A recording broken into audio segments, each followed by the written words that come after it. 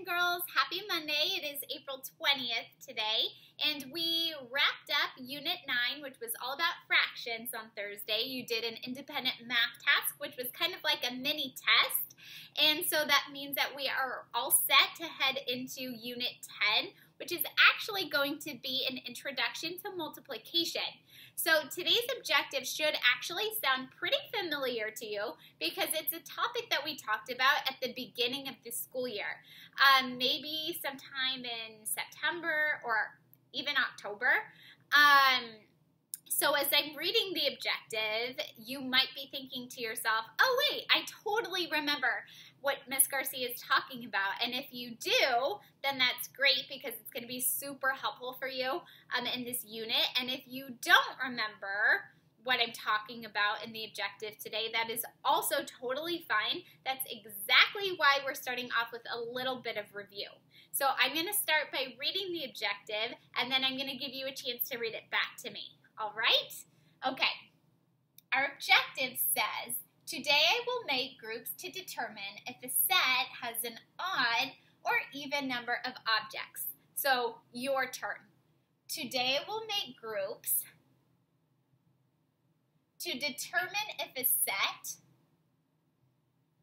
has an odd or even number of objects. Great. Now, that brings me to our vocabulary words, which we have 2 today. So, we have the word even number. Can everybody say even number? Great. And an even number is just a number that can be divided into pairs. So, I have some magnets here. And I'm going to show you what this would look like.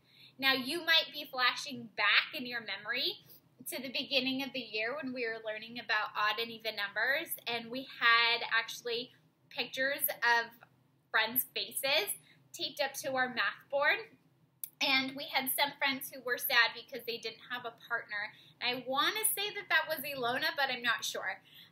But poor Ilona had no partner, so she was so sad.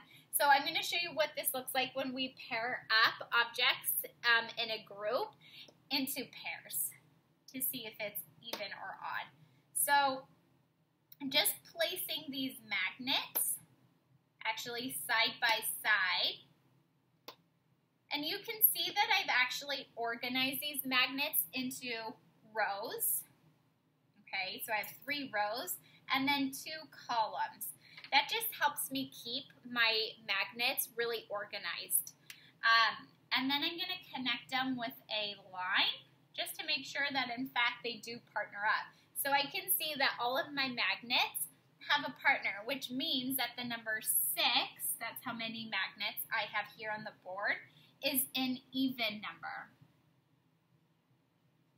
So none of my magnets are left without a partner.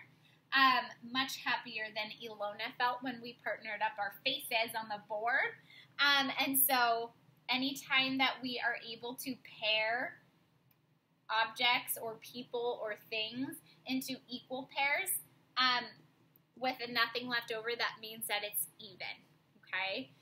Now, the next word we have is odd number. Can you say odd number?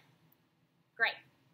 And an odd number is a number that has a leftover when divided into pairs. So, again, I have some magnets here, and I'm going to do the same thing that I did for the number 6, but this time it's a different number. So we're going to see what it looks like if it's odd. I'm just putting my magnets side by side.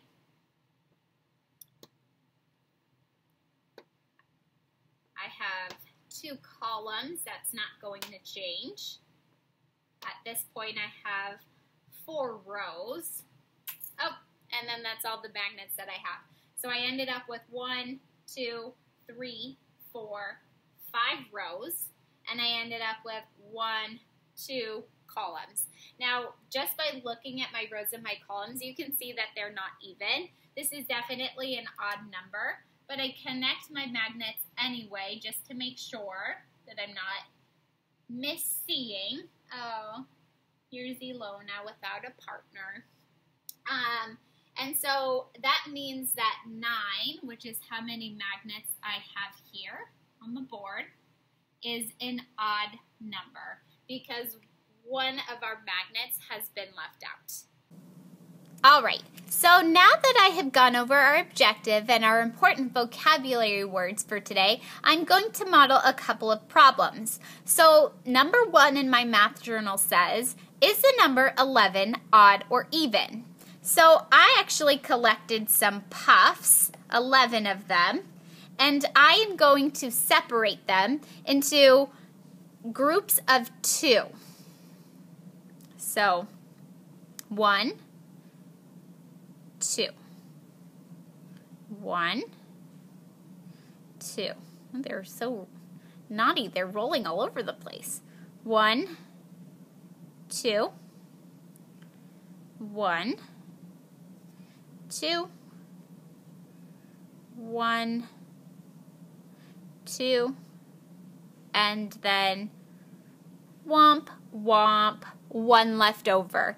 So I can see that I have divided my puffs into rows and columns to help me keep them organized and to make it really clear which ones line up with which ones. And I can see that at the end there is the 11th, which is without a partner, and so that means that 11 is odd.